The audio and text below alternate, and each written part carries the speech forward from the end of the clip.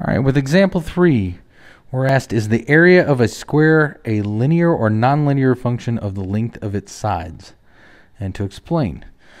So with the area of a square, we should remember that area, for any rectangle, it's length times width, but with a square, the length and the width are the same. So if we call the length of the side S, then its area equals S squared.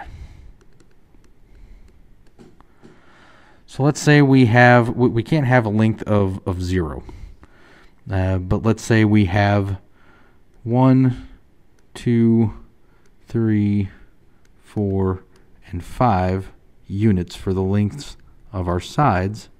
Well, then we would square each one. 1 squared equals 1, 2 squared equals 4, 3 squared equals 9, 4 squared equals 16, and 5 squared equals 25. So if we consider each one of these, let's go ahead and mark these 1, 2, 3, 4, and 5. And we'll consider each one of these as 5 in the vertical direction. So this is units squared, 5, 10, 15, 20, 25. So at 1, the area is 1, which is going to be right about here. At 2, the area is 4, which is going to be right about here.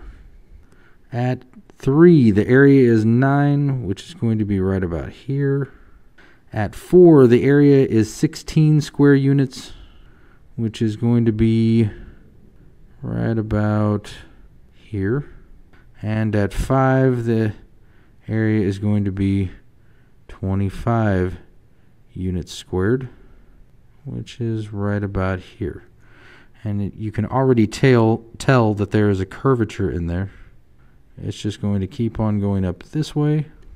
And we can tell from this graph that a equals s squared. We should already know it's not linear because of the way the equation looks. It's not anytime you have one of the variables taken to a different power and the other one not taken to anything greater than a degree of 1, it's not going to be linear.